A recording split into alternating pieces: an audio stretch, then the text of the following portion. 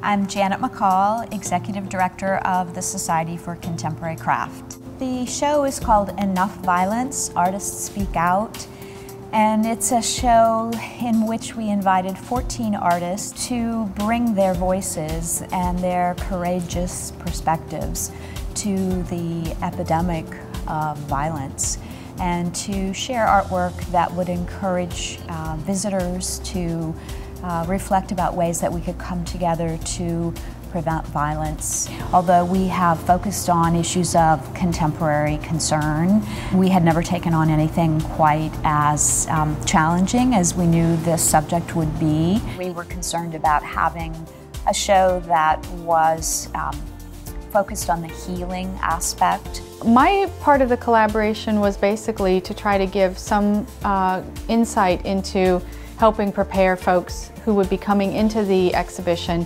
about their reactions to what they might be seeing, because the subject matter, of course, is about violence and is very intense. People have very different thresholds for their ability to grab the idea of the show. People would say, well, you know, I just don't feel like I can bring my kid. We have a wonderful resource that we've provided with materials for kids. How do you talk about violence with your kids? This exhibition has, in a big way, allowed us to open up a dialogue with our community, not only between SEC and new partner organizations, but also between gallery visitors that feel more compelled to bring the subject of violence onto the table and to talk about it with other people. And if we're talking about it, then we might be making a difference. There are a lot of ways to help children with difficult topics. They see, obviously, from a different perspective, literally. They're shorter, and as they walk around an exhibition like this, they're going to see different things than the adults would see.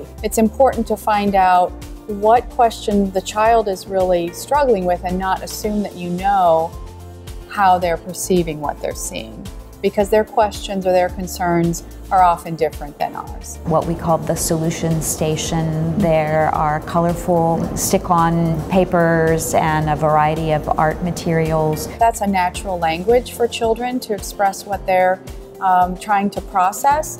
And so the fact that a family or a group of children could sit down together and draw a picture or write a little story or a note to somebody so that they had an immediate way of processing what was going on is really important. The response has really been incredible. I have been involved with this organization for almost 20 years, and I've never seen such gratitude and appreciation expressed for show. It just was such a deep learning experience for all of us. We are not the same staff that we were before this exhibition opened. We are free of charge. We are very committed to making art accessible to everyone.